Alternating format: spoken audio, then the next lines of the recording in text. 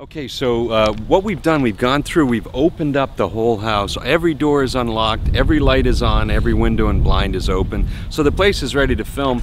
Now we go through our little checklist out here at the curb. And there's some things that we want to make sure we do to take a good video. The first thing is you got to remember what the features are of your house. So you go through a little mental checklist. Okay, this is a 2-bedroom, 1.5 bath, 1-car garage, single family home with a pool, without a pool. So you want to be able to know what it is that you're describing. Second thing you want to do is you want to plan your route to walk the shortest possible distance. The reason for that is when you're walking, the footage is harder to see. When you're stationary and you're not walking, the footage is far more pleasant for the viewer. Remember, you want to talk fast, walk and move the camera slow. That keeps the audio track interesting, and it keeps the video track something people can actually watch. And you'd be surprised, anybody who follows those rules can run a good video. All right, next. What you want to do is begin with the house numbers on the video, because that will show you in the first thumbnail. If you do a tight close-up, see how it says 9846 there over the garage? You want to start your video with that filling the screen. That way your thumbnail tells you which property you're looking at. When you're moving videos around on your computer, that's really important. You want to be able to see that. In addition to that, what we're going to try and do is try and describe not only the features of the house, but while we're out here, another reason we're here, we're going to try and show them the neighborhood. So let's give it a shot. All right, so I'm standing here at the road. You'll notice I'm holding the camera like this. A lot of you might be tempted to hold the camera like this. Don't recommend that. You can't get as good a steady shot when you hold a camcorder like that. So if you hold it like this, you get far steadier. You're not holding your arm up in the air as much. All right. So I'm going to zoom, holding still. I don't know if you can see it, but I've got the 9846 is filling the screen.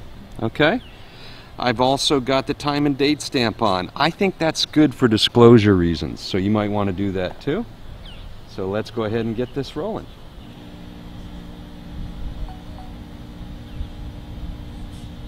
Okay, we've got a little problem with my switch, so let me just check the card here on A. Nice thing about this, it's actually got dual memory sticks in it, and that's so easy to film on. Alright, so let's go ahead and give this a shot.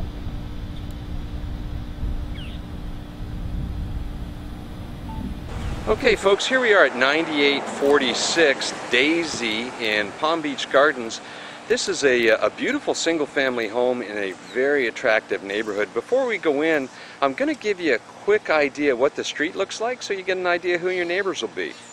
Everyone seems to keep their lawns pretty well, as you can see, and the homes are well kept as well. One of the things I like about this neighborhood, there's no HOA. This was actually built before the new trend of smaller zero lot lines, so you have big lot sizes and no HOA approval or rules and regs. Now, before I take you into the house, I'll just show you, this is a really long double wide driveway, so plenty of good parking. Another thing I like about this house, you notice it's got a white cement tile roof. If you've ever lived in a home with a white cement tile roof, you know that that keeps your AC bill down. So that's a nice feature. Now, throughout this house, all the way around, you'll notice these white aluminum awnings over the windows, and those can actually be put down and fastened to protect you in a storm. You'll notice that there's a little area here and an area here that you can actually drop them and protect the home. This window too has been pre-fit to add the hurricane panels as well. Now, when we first go in, what I like to do is I like to give you a layout of the property before I show it to you. So when you come in the front door, you'll notice you've got the kitchen. Behind it, you've got the 1-car garage. Here you've got an L-shaped living dining area. Behind it, you've got a Florida room. And off to the right, we have 2 bedrooms and the 1.5 bath. So let's give you the tour.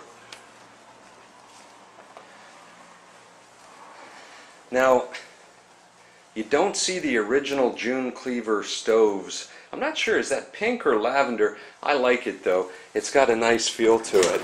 And it's in good condition. We also have a Maytag glass top stove built in.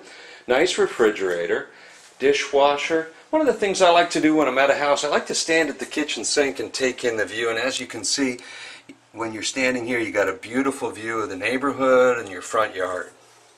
It is a dual sink. It's got water and it's got the sprayer on it as well. Now out here in the garage, one of the things I like about it, it comes with all sorts of cabinets and shelves and storage. See the white wire ventilated shelving. It's got a garage door opener, which is nice. Also, you see it's a little oversized, this area here for the washer and dryer. All very nice. It's got a door to the backyard as well. So let's go on back through the kitchen. You can see there's a little dining area chandelier right here if you wanted to set up your dining area there.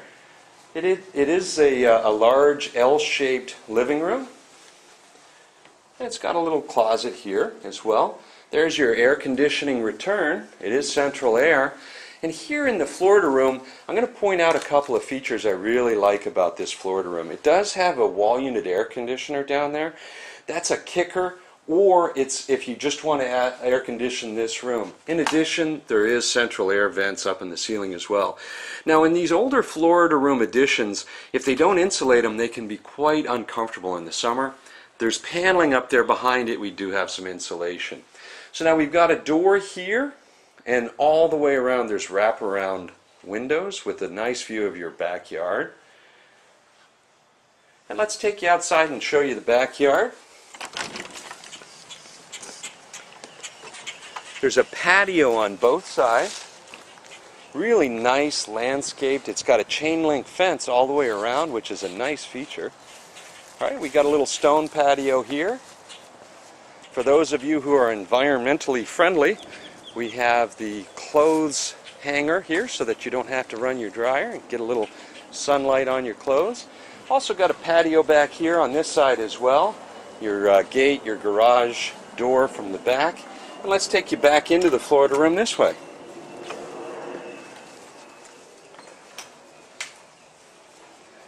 Now there is still the sliding glass door so you can close this room off for privacy. That's a nice feature. So now we're going to take you over to the bedroom side of things, and I'll give you an idea of the layout before I show you around. To the right we have the second bedroom, then we have the full bath. Here we have the master suite with a hall linen closet as well. Now in the master suite, it's got the double closets. It's wall to wall. That's a nice touch. Beautiful, extra wide. That looks like 8 feet of windows right there, so that you can take in your view of the backyard. Very bright and cheerful out there, nice and clean yard.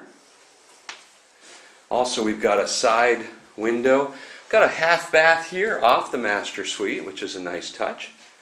And now here's another look at your master. Let's take you around and show you the full bath. It does come with the tub and shower enclosure. It's got an updated vanity top. And here's the second bedroom. Again, it's got the double windows and the closet here. Well, folks, we hope you've enjoyed this tour. If you have any questions, please feel free to ask your agent. We'd love to rent the property to you. Thanks for watching.